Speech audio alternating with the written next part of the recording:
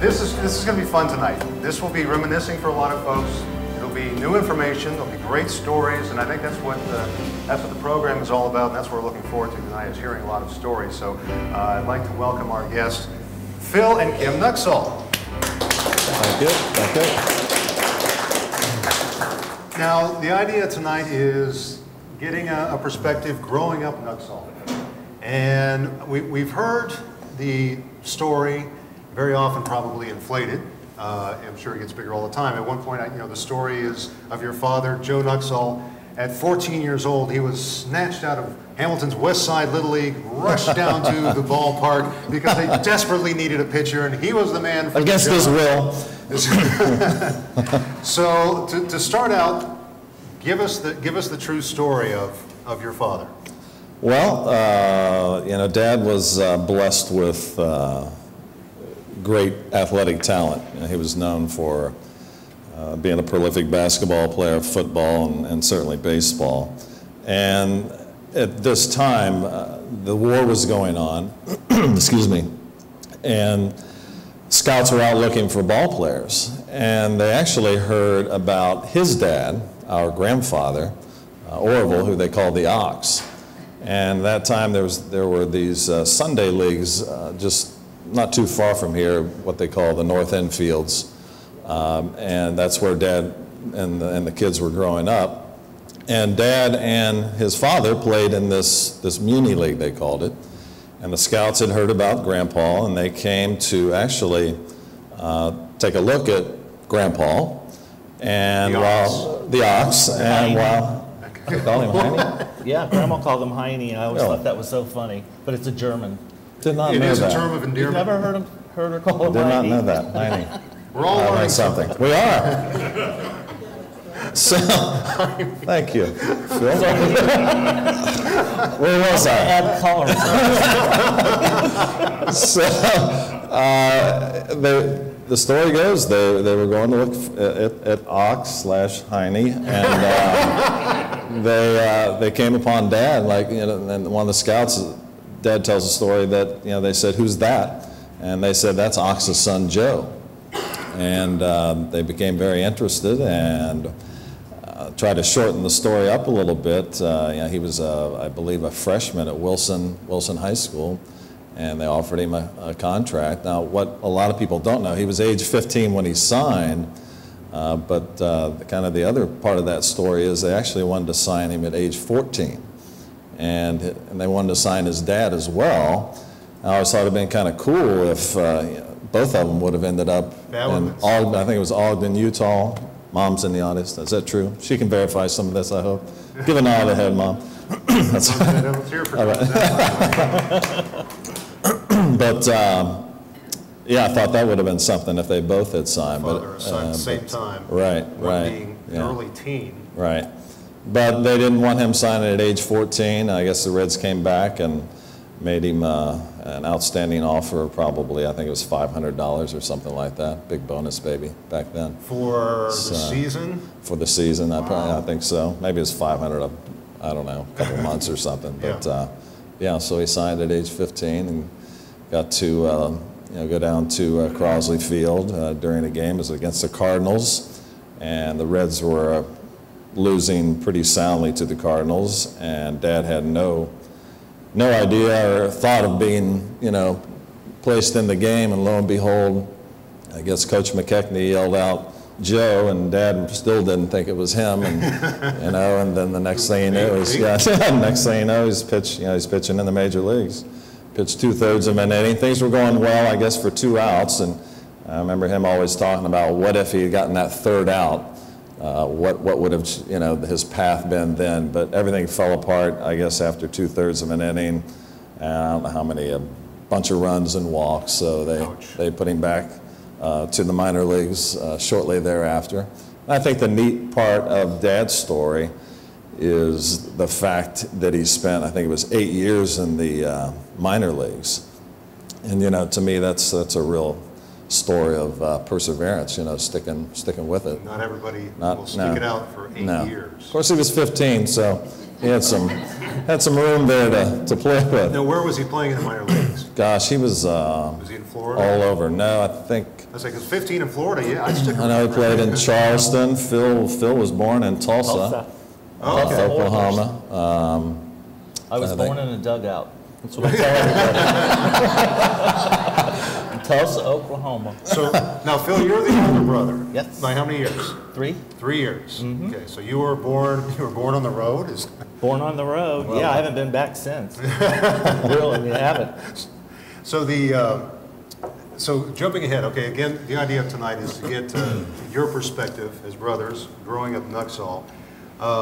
Earliest recollection of, I mean, obviously at an early age, you don't know this is different than anybody else's life.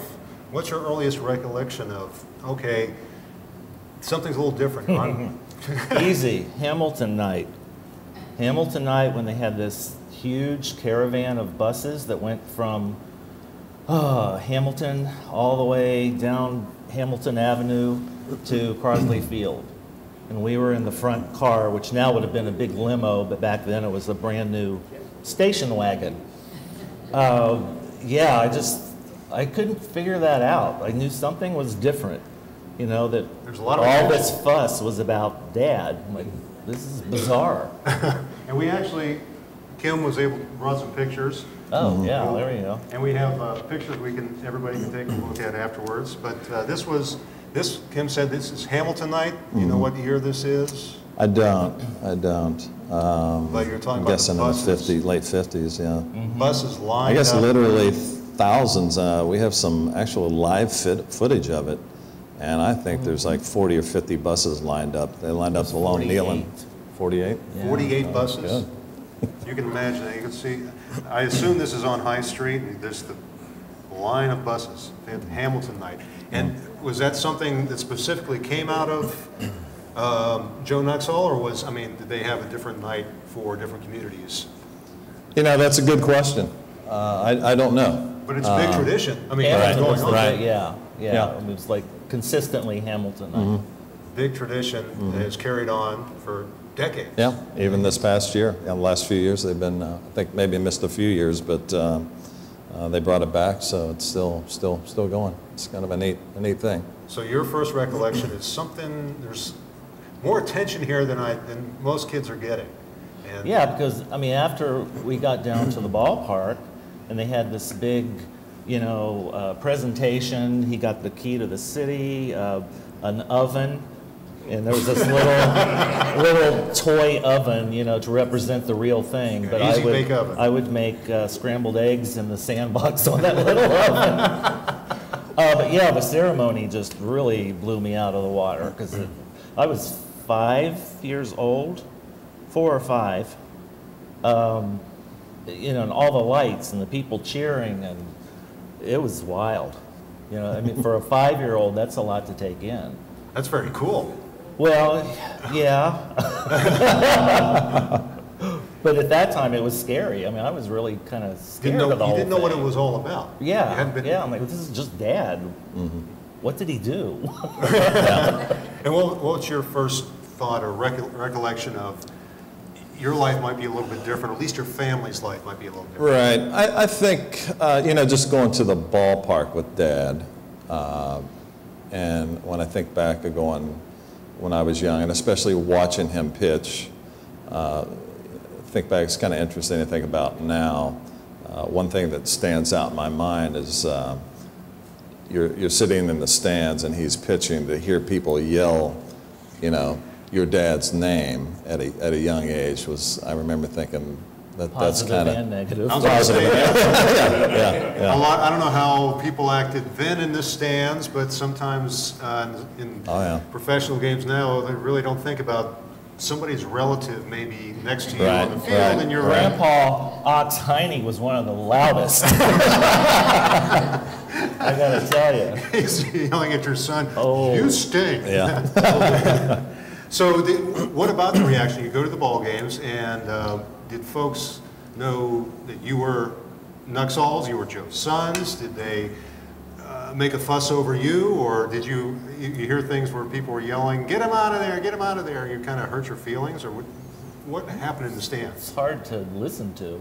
Yeah. Yeah, well, you just kind of learn to kind of turn the other way and try to ignore it, but it's hard to do.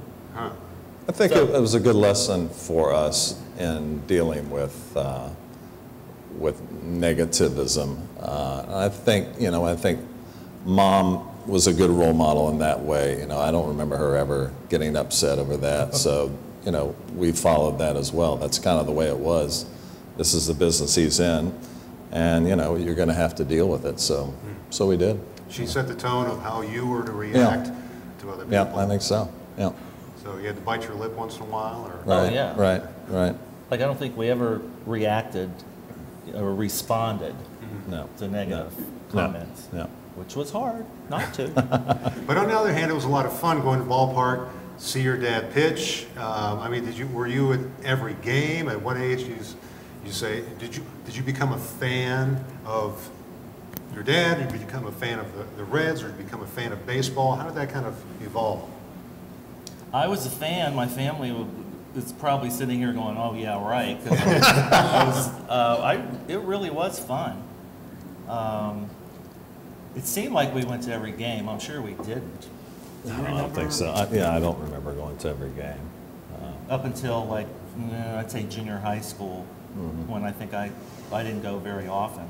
But when we were kids, we would go. We'd eat dinner at, was it 3:30 or 4 o'clock in the afternoon, because he had to be down for batting practice.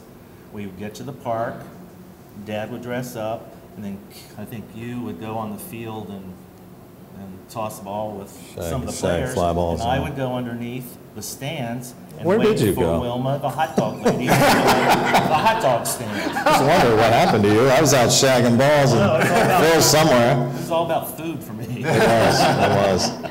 Which brings up an interesting point that you have obviously two different interests. Yeah. Spring training. Something that you had related to me is that when you first saw this difference kind of kick in, you had a great childhood. Well, you both did, getting to go to spring training every year. You're missing school. Yeah. Yeah, I tell people that now. I remember I used to tell my students in school, and they just couldn't believe it. And it's kind of embarrassing now, but we were taken out of school from first grade to senior in high school for 6 weeks every year. And we did our work, of course, for me, I mean, spring training, the memories of that for me. I gravitated toward baseball. I loved playing ball. So for me to be in spring training and hang out in the locker room and shag flies with Wally Post and Frank Robinson and Pete Rose, even now I look back and think that was a pretty cool experience. But we lived on the beach. Phil will probably take it from there. That was his. It's about the beach for me. It was about the beach for Phil. Yeah. So you weren't hanging. Spring training for you wasn't about baseball. Not that much. No? No. It was a great education. Actually, I loved the beach and sea life so much. I was actually considered being an oceanographer. I was going to go out to La Jolla, California, be an oceanographer, but got sidelined and ended up being a speech pathologist. But I loved the beach. Still do. Now, that became your career. As you mentioned, you became a teacher. For one thing that you mentioned to me is one thing in spring training, you would actually, your thing was at that time music, and you would go off and do other things during spring training. I think you mentioned that you were studying, or was it piano, or at least you would try it out for. Oh, well, I was in Corlears, Fairfield Corlears. Yeah. Theater. In fact, Jim and Pat Davis are in the audience, my best friends for life. Paul and Mary and Tom's, they were my big influences at a time where I was desperate for some self-identity, because it was all about sports. I'm like, well, that's just not my thing. Yeah.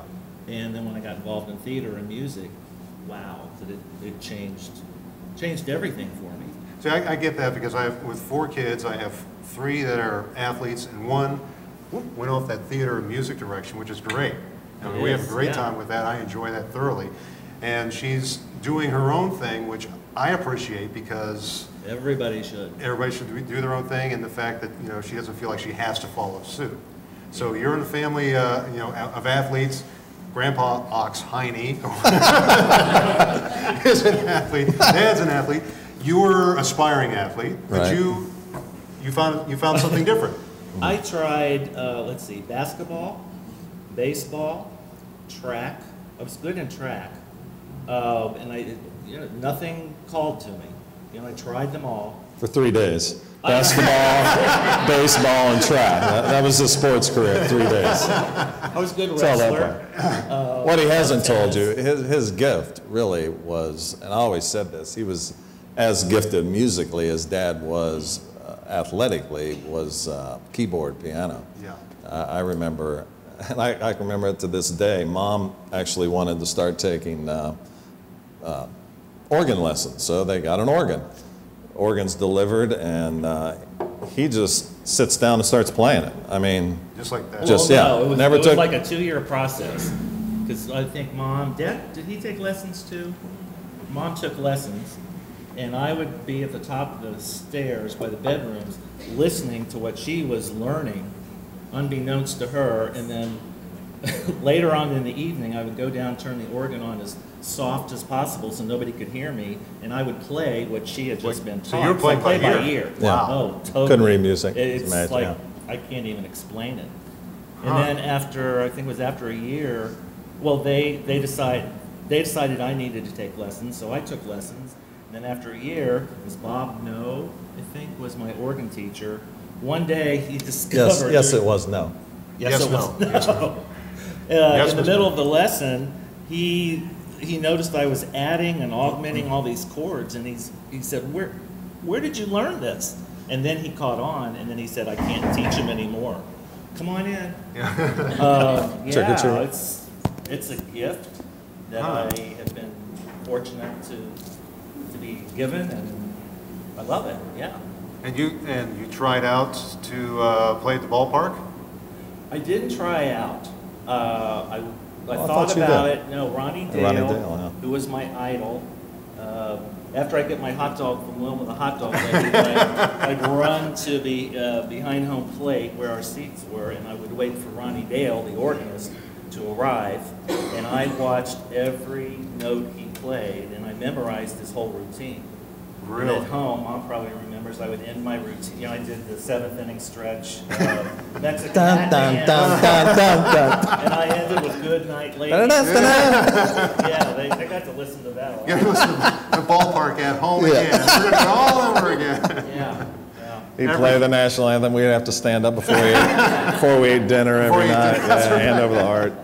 Yeah. So spring training, you both are kind of on your own, or Mom is there, or you're at the ballpark. You're hanging out in the dugout. You're running around. Well, we had school. We were tutored. We had a tutor almost every year except for one, where Mom and Dad enrolled me in the local school. And at that time, their school systems were kind of behind, you know, the school systems up here. So I remember teaching, I think it was 2nd grade, teaching my class how to read. So they, I think, determined that, you know, wasn't working out too well, so we went back to the tutors. But Dad loved to tell the story about how, you know, we paid all this money to have a tutor come to the house, and I'd come home from practice, and they'd be playing with puppets or out on the beach collecting seashells. Where's the school? What is Yeah, what exactly. Exactly. But we did schoolwork. Did some schoolwork, so the rest of the time, again, you're having fun at the ballpark. Yeah, for me, I mean, it was for me just a thrill to, you know, again, looking back, growing up, I loved every minute of it. One of the neat things, and people ask me, did your dad push you into baseball? You know, and not at all. I mean, I had an innate love to play, and I loved going to the ballpark every day. Even when he would come home from spring training, I remember there was a little sidewalk in back where the beach was, and I can picture the sun setting right now. He and I throwing more, you know, on the back sidewalk there. So yeah, just there's so many good memories, and just experiences I got from a baseball perspective are just it's really kind of hard to believe. You played some minor league ball. Yeah, I played 72, 73, 74, right? Very good, yes. An illustrious career. Let's see, two of the years were first 2 years were in the Reds organization, then one in the Seattle organization. Yes, right? yes, yeah. So were you pitching? How did that come about? You're Joe Nuxhall's son. You're going through high school. You're playing baseball. Yeah. Everybody high expectations. Was that a lot of pressure? It was. Looking back, 'cause I remember just even Little League and Babe Ruth. You think of comments people made. Of course, there's an obvious comparison, and I certainly understand that now. But I wasn't gonna be at Dad's level, of athletic ability. But I think it taught me to work harder because I didn't want people to think things were given to me. So, I felt that's the one thing I learned from that is work ethic. And that's what allowed me to, I think, finish my career in baseball. As much as I wanted to play, I loved playing. When I was done, I was able to move on, where I think some people, they're kind of stuck in that. I wish I would have done this.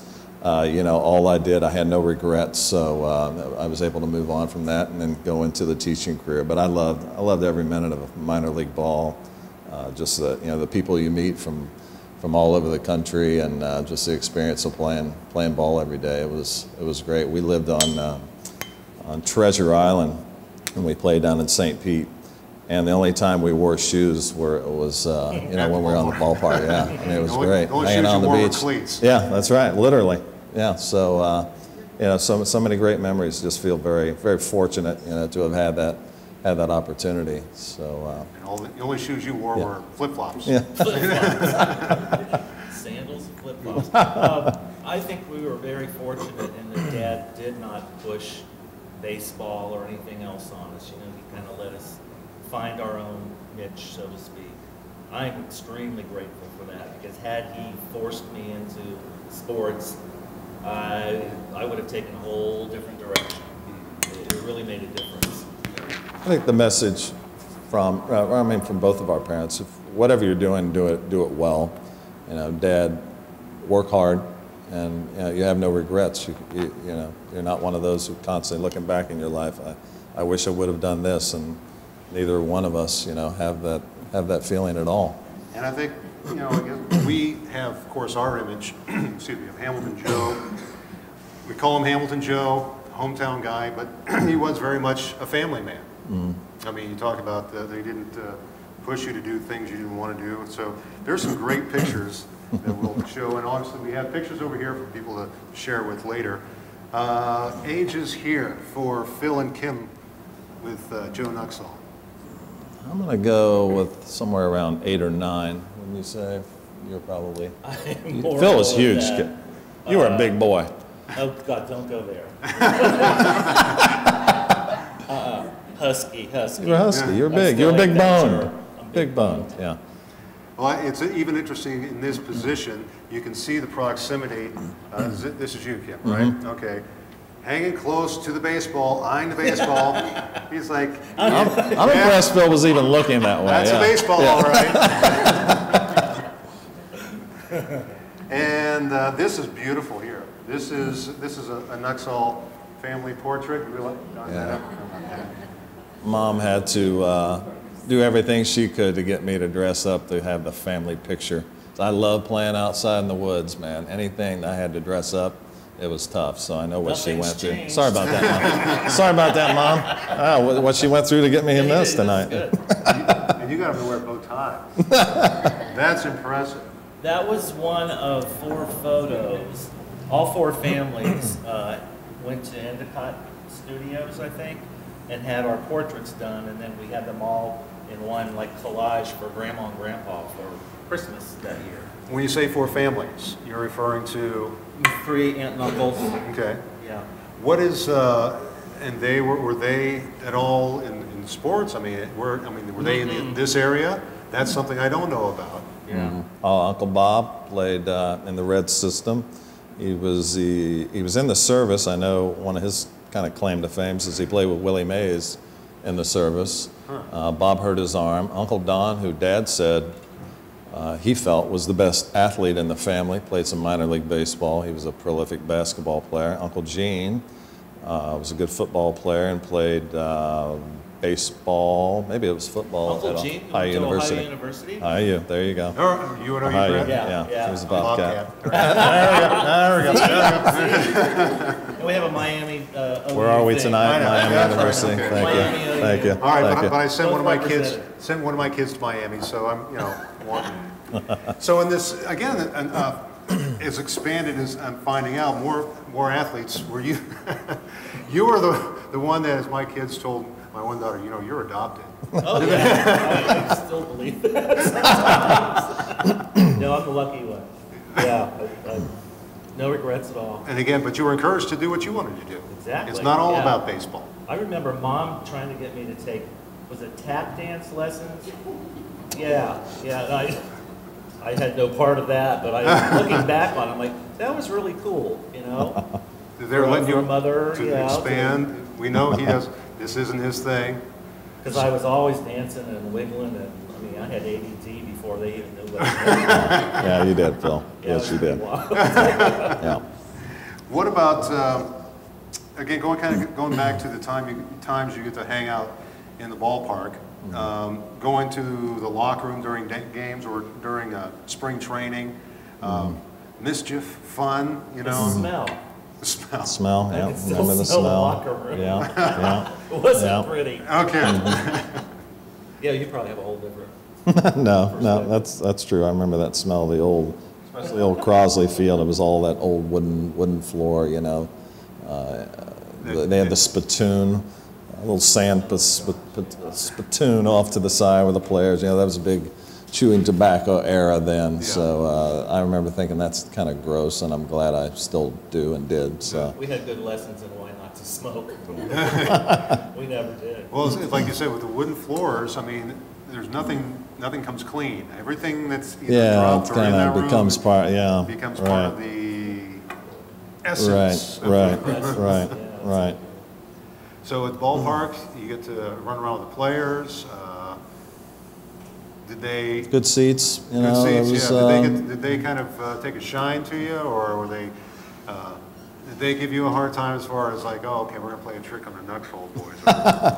No, I look back on that, and I think one of the results of being the son of a major league player, I personally I became like a very shy person, so I didn't say a whole lot. And when I think back, the players who were drawn to me were also the quiet player. I remember Don Gullett was very quiet, and for some reason, I think that reason, maybe he saw that in me, but he kind of befriended me. And Alex Johnson was a great hitting left fielder. Alex didn't say anything to anybody, but he always made it a point to take me out, and he loved for me to throw to him. And I would be out in the outfield, and I thought I could strike him out, and I remember just standing.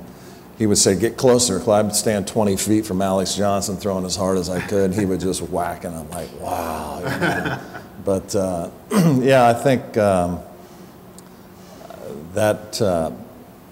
that was one of the things that stands out in my mind is those type of players, kind of the quiet players came in.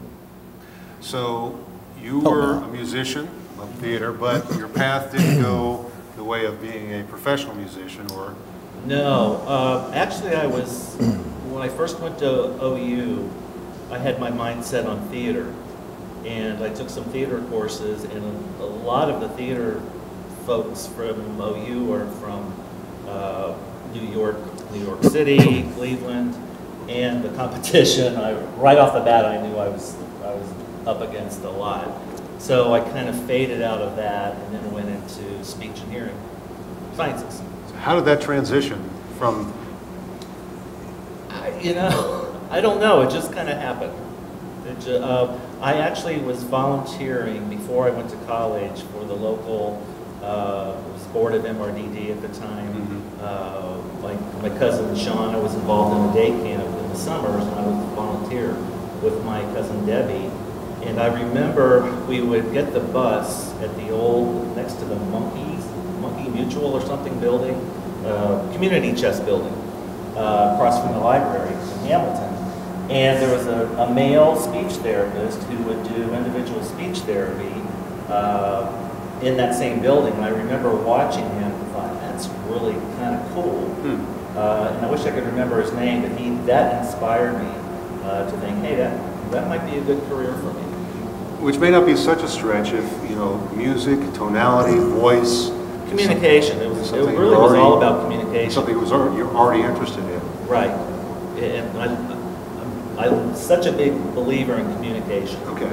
Opening up your mouth and communicating, which so many people just don't know how to do, or they're afraid to do it. Needless to say, I'm not. I communicate too much sometimes. But yeah, I've always been fascinated with communication in general. And where did the speech pathology take you? Did you have to practice here? Well, I got my bachelor's of speech and hearing sciences at OU, and I did my internship at the Walter Reed Army Hospital in Stuttering, and also at the National Easter Seal Treatment Center in Rockville, Maryland. Wow. And then I was all set to go to Ball State University to get my master's, and Margaret Rost, who was the superintendent of the Hamilton County Board of MRDD, called me one day. It was like right before I was getting ready to go to Ball State, and she offered me a job.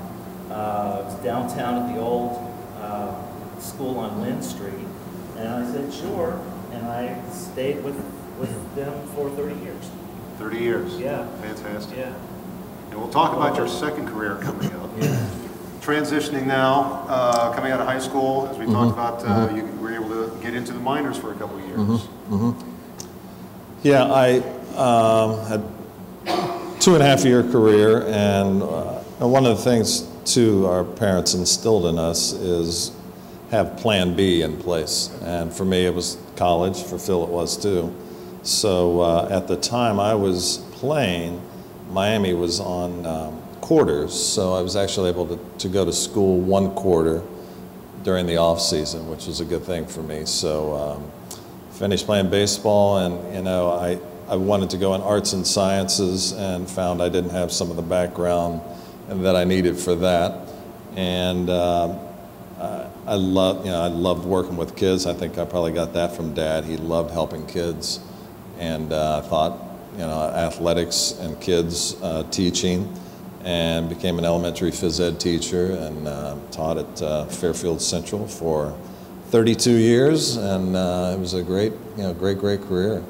And during that time is when we actually kind of got into the character fund, and we started that then. But yeah, it was a great transition for me. It was really smooth to go from baseball to that. And I got into a little coaching as well, which I loved.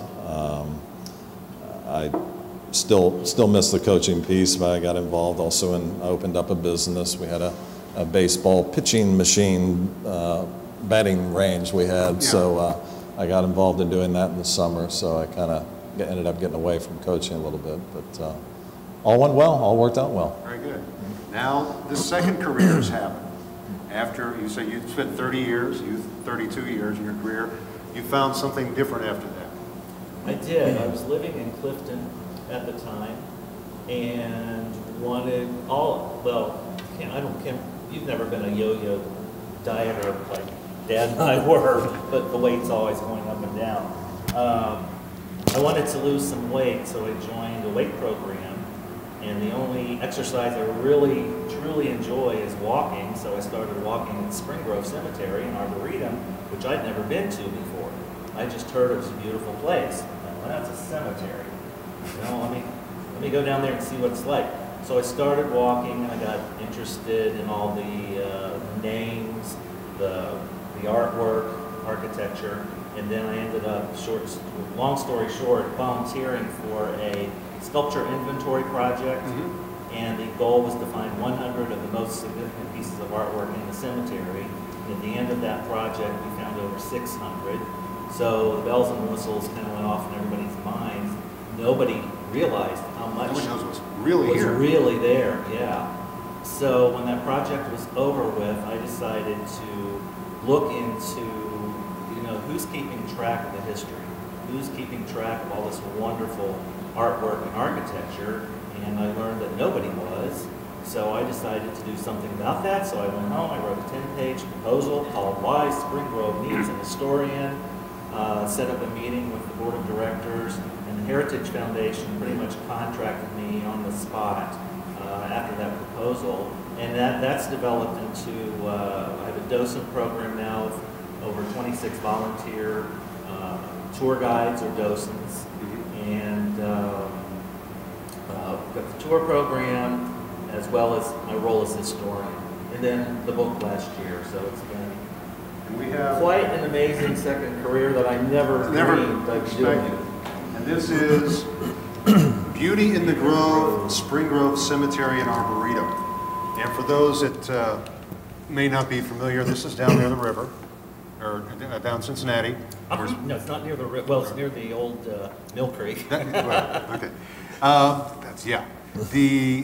And it's one of the, what's the second largest cemetery in the United States. Yeah. And we're familiar with, I think it is up in Dayton, there's Woodland. Woodlands? Woodland. Yeah. Again, Arboretum, as well as history. A number of famous people that have been laid to rest here. Wade Hoyt's in Spring Grove. Miller Huggins is in Spring Grove. Used to be Babe Ruth's manager. Very good. Yeah, that's a baseball thing. You got sports there for you. Oscar Robertson's mother. Okay. Maisel. Wow, did not know that. Lenore Wingard, who was an Olympic swimmer. Yeah. So the Arboretum, history, as well as, oh, this is just beautiful. Yeah, the book sold out within a year, which was beyond my wildest expectation. Fantastic. So it's in its second printing. I'm proud to say all the proceeds go to the One Way Farms Joe Nuxhall Children's Center project. Fantastic. Yeah. Wow. And it keeps me busy. Yeah. So again, the continuing history still continues because you're still delving into that. You're running the tour program with the docents and so forth. So that's your second career, and you're continuing on with that. Yep. And your second career, well, let's see, this golf thing, which you love dearly, right? Golf also not your thing. I tried it. But the golf, as well as carrying on your father's character education fund. The golf was kind of a summer job. We have the golf driving range in Joyce Park, and I love working outside. It's been a great thing for me. I love being creative and taking care of turf. So that's been a fun thing for me. I love doing that. But yeah, my real passion became character education.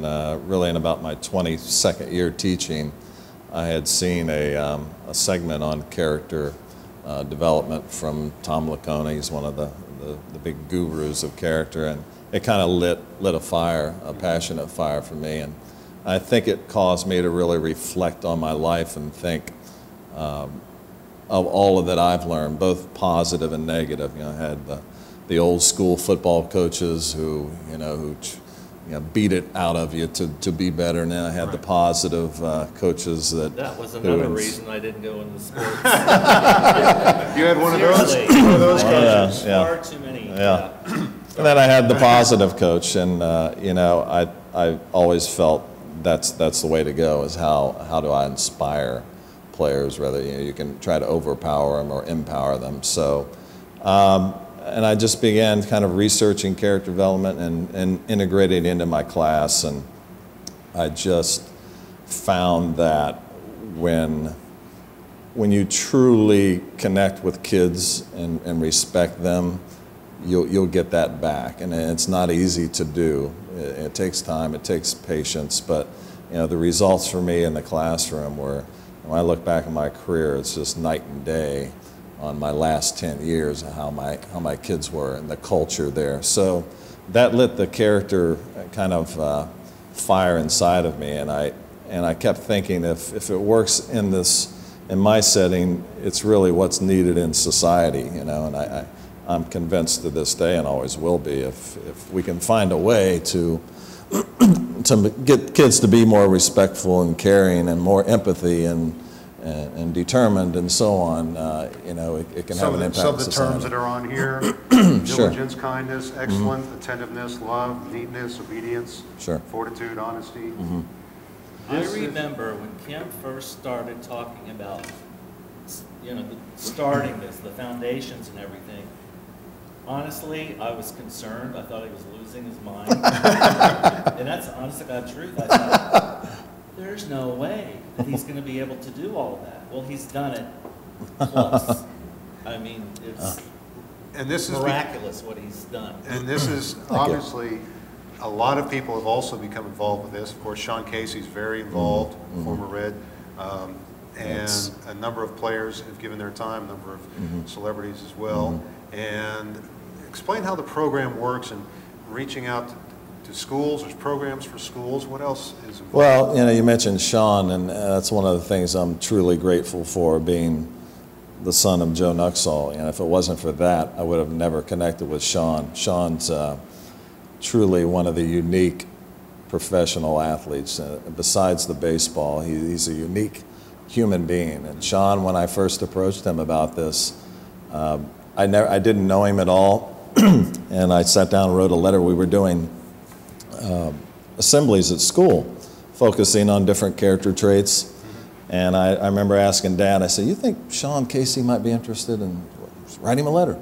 Wrote him a letter, Dear Sean. He calls me that night, and it launched just a wonderful friendship. And we put together a package for schools to help teachers get them maybe thinking about how they can integrate this character piece, administrators and so on. And we've sent it out, and we've had some great successes. It's a challenge. The culture of schools now is based on test scores, and which is great. But I personally, I think I want certainly intelligent kids, but above all, I want good kids. Kids who are good citizens and so on. So we feel good about the work we're doing. We'll continue to do it. Great. We're going to run down some more pictures. All right. This is fun. This is showing Bell. See what rings a bell. Yes, let's see what we have. Is there one where I have hair? Well, What are let's you see. talking about? Here's this Well, I mean, back then. This, I'm the one that should be saying that. Back then. this looks like a classic setting right here. Yeah. And we'll show this in a second. Somebody's into baseball, somebody's not. Feels like, Actually, I remember the sun was in I was squinting because of the sun. Okay. Well, I had my Beach Boys striped shirt on. Yes, That was the Brian Wilson one. Because you were at the beach. It was inspired by the Beach Boys. There you go. That's spring training, Al Lopez Field, right outside. I remember Dad always says he had one of his rubber jackets on. Yeah, we always used to kid him. He'd wear those rubber suits, and he would sweat off 10 in one day, but a few six-packs later, the weight was right back on. Now, I didn't realize this. You pointed this out to me. Your father was not always with the Reds organization. Yeah, the only year he wasn't with the Reds is when they won the pennant. He kind of took that personally. No, but he was with Kansas City. What I remember about Kansas City, I was 6 years old, and I remember, Mom may not remember this, but I remember I was so in love with our neighborhood growing up. We just had the greatest neighborhood. We had woods. It's during the day where you could go out and play all day and come home at night for dinner. Sure. And I remember Mom saying that Dad had been traded to Kansas City. I remember saying, I'm not going. I'll live here. I'll live here by myself. 6 years old. I would have too, but I didn't. What do you remember about Kansas City? I remember going to the games and seeing the sheep that were dyed different colors. Well, Charlie Finley was the owner of the Athletics. Yeah, there was this terrace, and Charlie liked these unique, odd ideas. And to keep the grass down in the terrace, he dyed these sheep. So you look up and see a red, a green, and a yellow sheep. But everybody was like, "Look at those sheep out there." He started fireworks. He was the first one to do fireworks. That was a big thrill to go to the Kansas City games, and and see the fireworks go off. And how long were you in Kansas City? Just one summer. One summer. He was traded back to the Wonderful. Reds. We could walk to the Harry Truman Museum from our house. Did you know that, by the way? Yes, I did know that, Okay. Sean. You know who I knew Harry that. Truman was? Harry Truman, yeah, he was a president. It was a great summer. That's actually good. Because today, nobody stays, very few, stay with the team for their career. So if they have a family, they're uprooted more often. And again, the roots were very deep here in this area. Again, that's, everybody affectionately calls him Hamilton Joe. And you didn't want to leave either. No. Yeah, we were fortunate. A lot of players, once they're traded, they're not traded back. He was actually traded back to the Reds. Obviously finished his career in playing. Comeback award. He was a comeback player of the year. Yeah, that's Player. right. Yeah. So, luckily Kansas City was just a short-term thing. This is an interesting picture. This is just fun. Yeah. One of Dad's favorites, Sparky. One of everyone's favorites. Sparky was one of the most genuine human beings I think I ever met. We had one of my great pleasures or experiences. Dad had asked Sparky to come in town to honor Bill Moeller. I think it was Bill's 50th anniversary or something, or he was retiring, and Sparky came in town, and we had breakfast at Bob Evans, of course, and Sparky was another unique human being. I thought you brought a picture of your dad with Bill Moore. I don't think. Yeah, Maybe over might there. be over there. Yeah, that's Sparky. The thing I remember about Sparky, I loved his quote about his dad, and I think that about our father too. Sparky had a quote that his dad never let him fall in love with himself. And I thought, that was our dad. He did not let us fall in love with ourselves. Oh, gosh. This I didn't realize. This is a fantastic story here that you were telling me, or idea. Yeah, I think this is so cool. When I think back, you would never be able to do this nowadays. But at the end of every season, Dad would round up the players, because back then the players lived in the community. Gus Bell lived in the community. Roy McMillan stayed here. Ted Klaczewski was here. Gordy Coleman was here.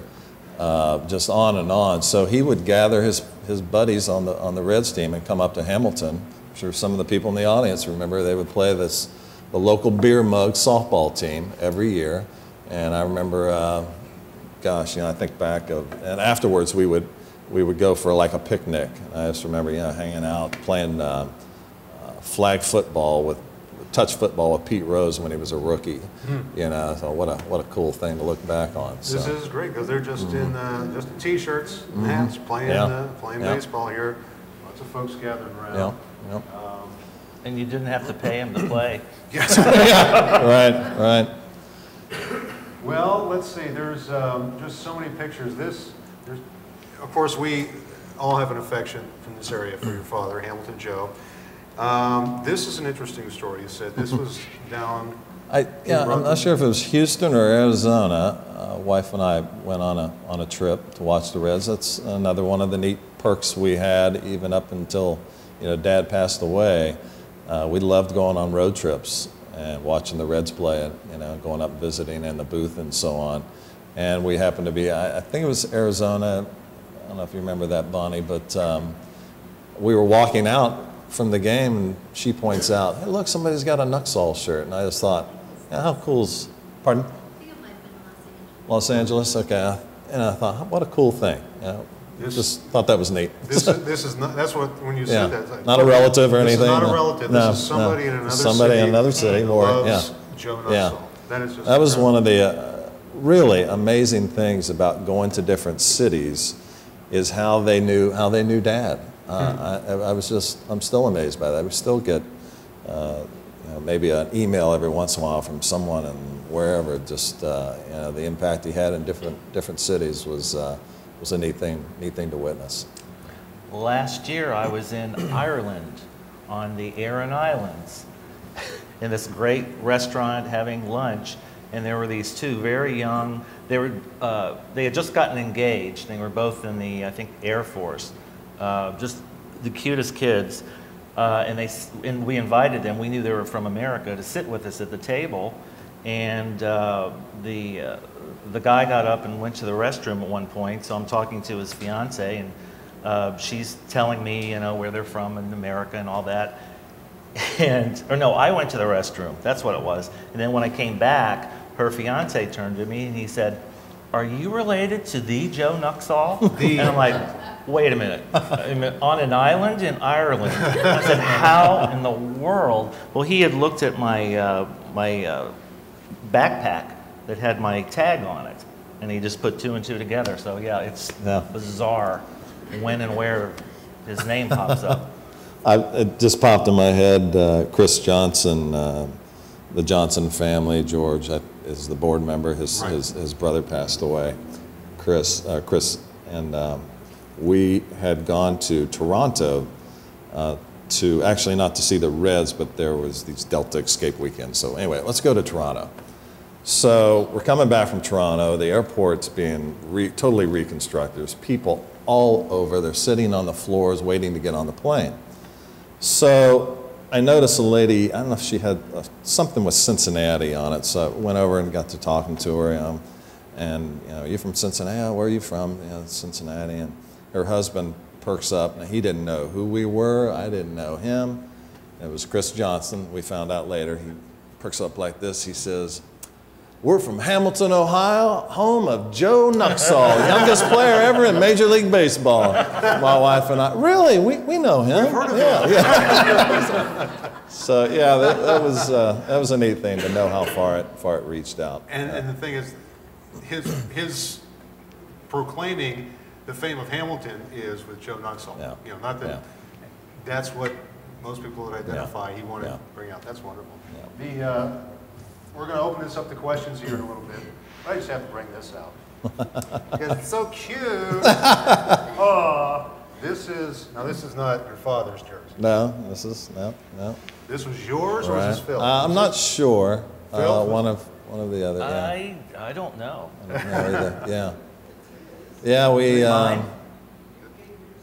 I gave mine away. It's mine. That's what I figured. It is now. Anyway, this was you wore this when you were how old? Gosh, I'm thinking 9, probably 8 or 9 years old. We got to do the father and son games, you know, go on the field. Yeah, another one of those neat memories. I remember I was always so frustrated because I wanted to compete, and they played with a tennis ball. I thought, dang it, I want to hit a real baseball. You know, I thought I could hit one out of Crosley Field at 8 years old. Right, but, right. Yeah, it's kind of neat. I'm glad we held on to that. Or I held on to that uniform. I'm just going to throw a couple more things Sure. up here. Again, we're going to open up the questions. Some of the things that you're working on with the foundation. Yeah. Before Dad passed away, we kind of grouped together kind of 5 of his legacies, and a rather large torch he passed along to me and Phil as well. So we kind of identified those legacies. One, the scholarship fund, which he started in 1989, which was really kind of rare back then for a major league player, any professional athlete, to start a golf event for scholarship. So he was always very proud of that. So that's a legacy that continues very strong. Fairfield Community Foundation's taken that over, but it's played in Hamilton Elks each year, and we're so honored really to keep that going. We present $2,000 scholarships to every high school in Butler County, so that's going strong. Phil mentioned the Children's Center at One Way Farm, still in the fundraising phase of that. Barb Kondo, who started the One Way Farm for abused children, she wants to build a gymnasium with some classrooms and serve certainly her students and her kids, but also serve Special Olympics. We have the Character Fund itself, continue with our mission with our projects. We have the Reds Rookie Success League, which is really something we partnered with the Rich Community Fund, and we just finished our 5th year, where we bus 250 students from all over Butler County. Our target is disadvantaged kids, and we provide them a baseball experience. But what I got interested in is the character piece. How can we integrate this character piece into the baseball setting? So that's been a great thing for us to continue on. So and then the 5th piece is the Miracle League, which you held up, and that is something that's really on the front burner right now. We're very close to breaking ground. Miracle League is basically a rubberized baseball field for kids, particularly in wheelchairs and other disabilities. So we hopeful this next summer we'll have that completed. And I'll tell you, I've been to 2 grand openings of Miracle League fields, and there's nothing like seeing a person in a wheelchair. It gets me teared up thinking about it. Playing ball for the first time. Being able to participate. This is why he never sleeps.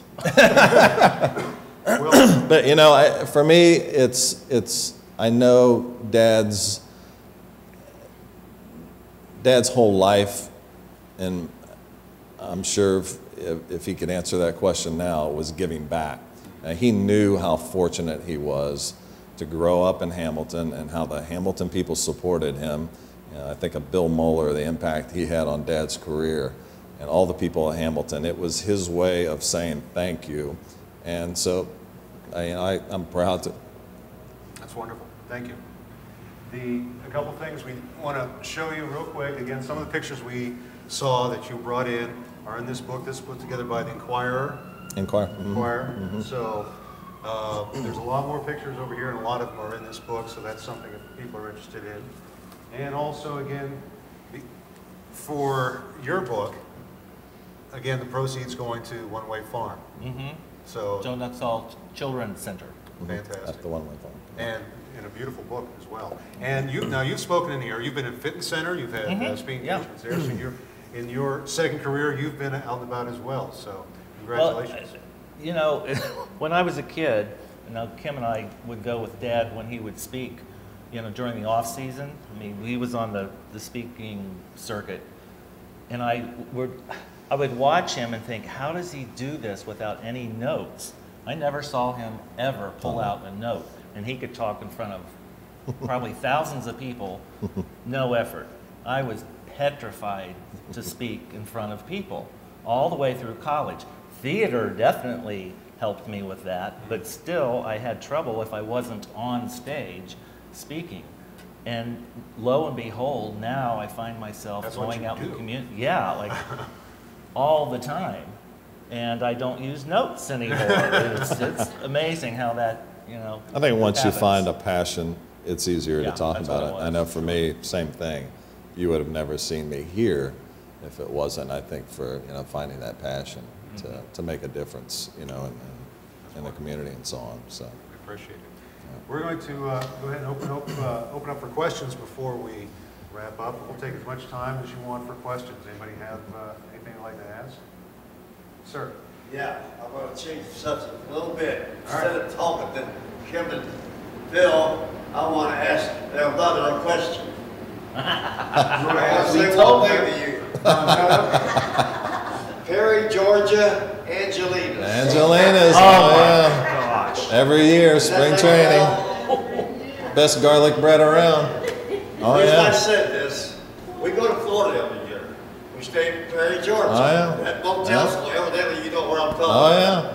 I go down for breakfast one morning, and there was Joe. I have no idea they're there. And my wife graduated with your dad, to be honest with you. But anyway, I said, Joe, what in the world are you doing in here? Well, they call it spring training, of course. I think it's Plant City then. That was their stop. He said, well, we'd always stop here. He said, that's the best Italian restaurant in the United States. That's right. And you know what? We agree with him. We enjoy the Angelina's. That's cool. That's good stuff. That's great. And they're no longer there. No, They're right there. closed. You're right. I just passed through last year, and you're right. Yeah. Being part of the community, everybody would say they would see him. You had a seat at Bob Evans. gosh, yes. We Dad and I ate breakfast 15 years every day. Yeah, yeah. Questions? Other questions? Oh, by the way, I asked him, I said, well, where's your wife? He said, oh, I can't get her up in the morning. He had to take her coffee up. Is that right? Phil, how old were you when you moved from Arlington Avenue down to Fairfield? I think 3 and 6.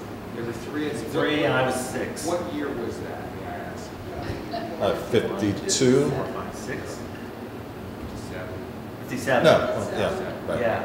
right, yeah. Yeah, people sometimes say, well, why did your dad move to Fairfield when he was from Hamilton?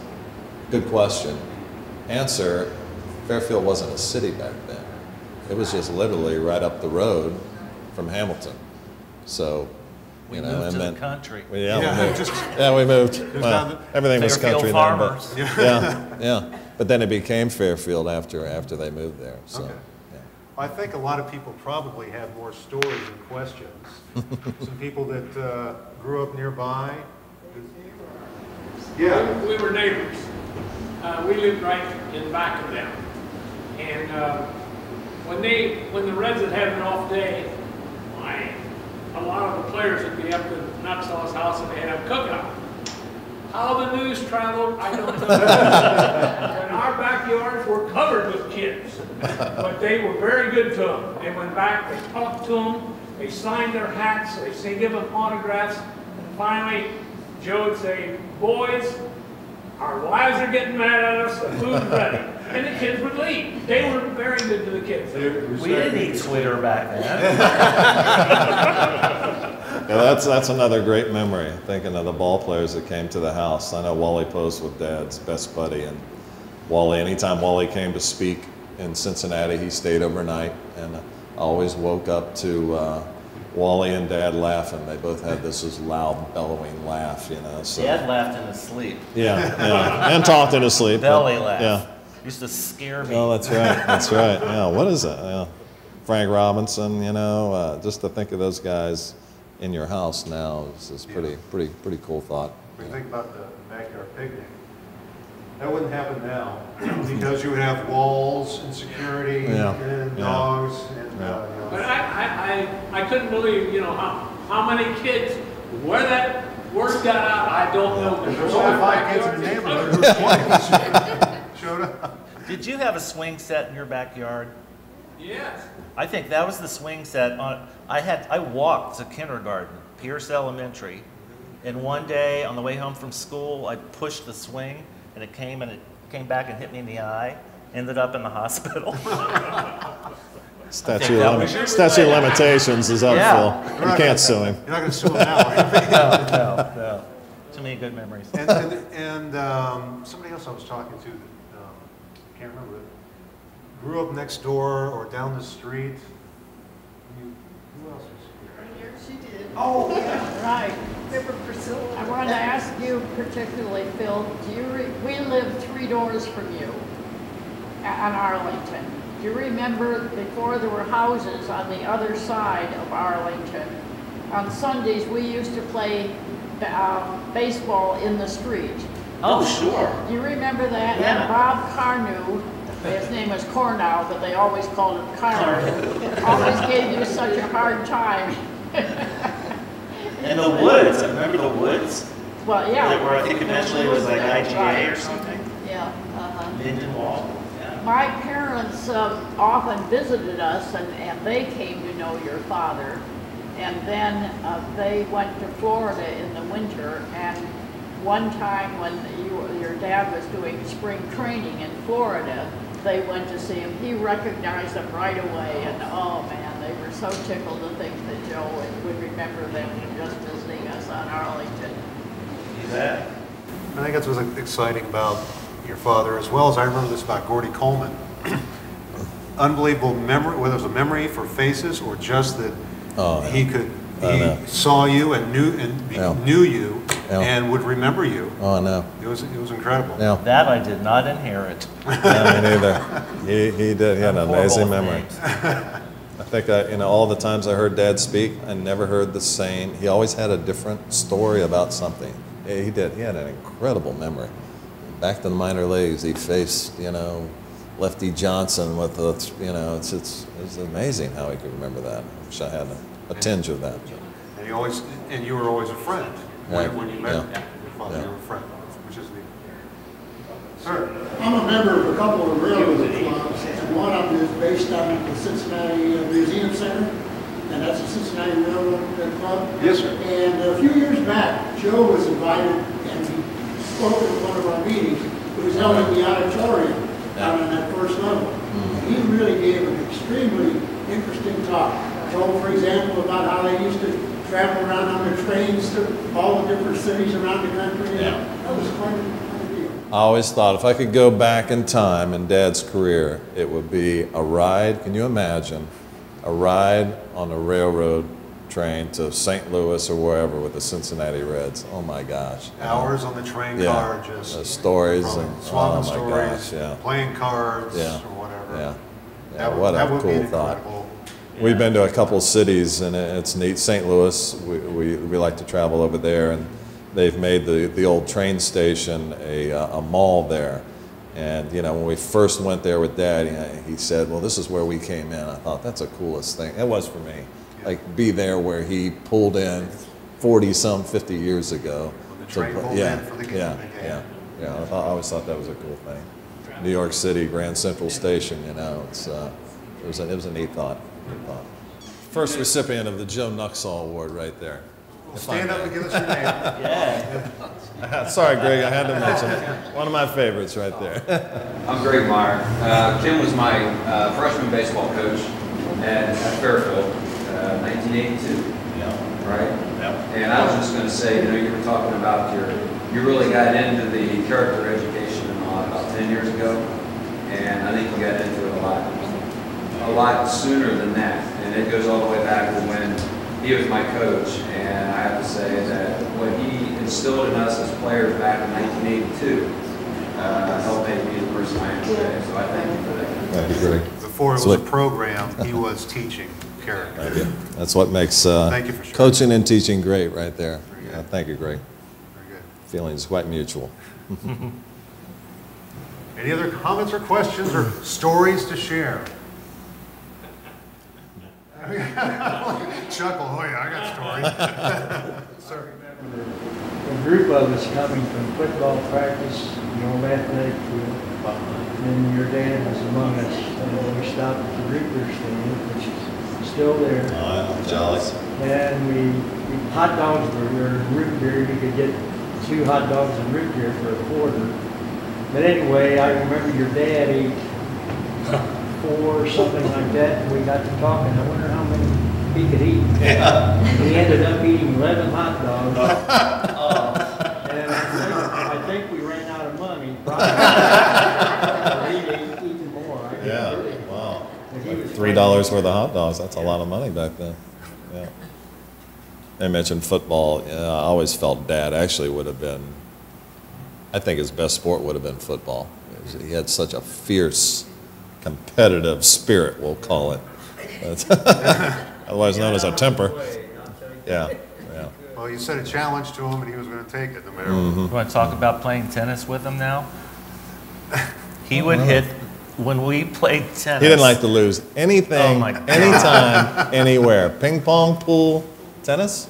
Tennis, I thought the ball was going to explode. He would hit it so hard. Same thing with bowling. It was just He did not like to lose anything. Yeah. Every year to spring training was a race. I made it in 16 hours and 25 minutes last year. I'm going to do it in 16:10. we are the opposite. Yeah. Take your time. Yeah, you can make it to Florida actually, and you can make it to Tampa in 13 hours if you drive 95 miles an hour. That's your average, yeah. Average. Scared us to death. He should have been a race car driver actually. Well, we thank everybody. More in the back, or? Oh, I'm sorry. Was someone? Your mother could hit a ball. You should Oh, see yeah. her hit a Mom ball. had some, Row. Mom had some Yeah, athletic we ability. played golf Yeah. one day.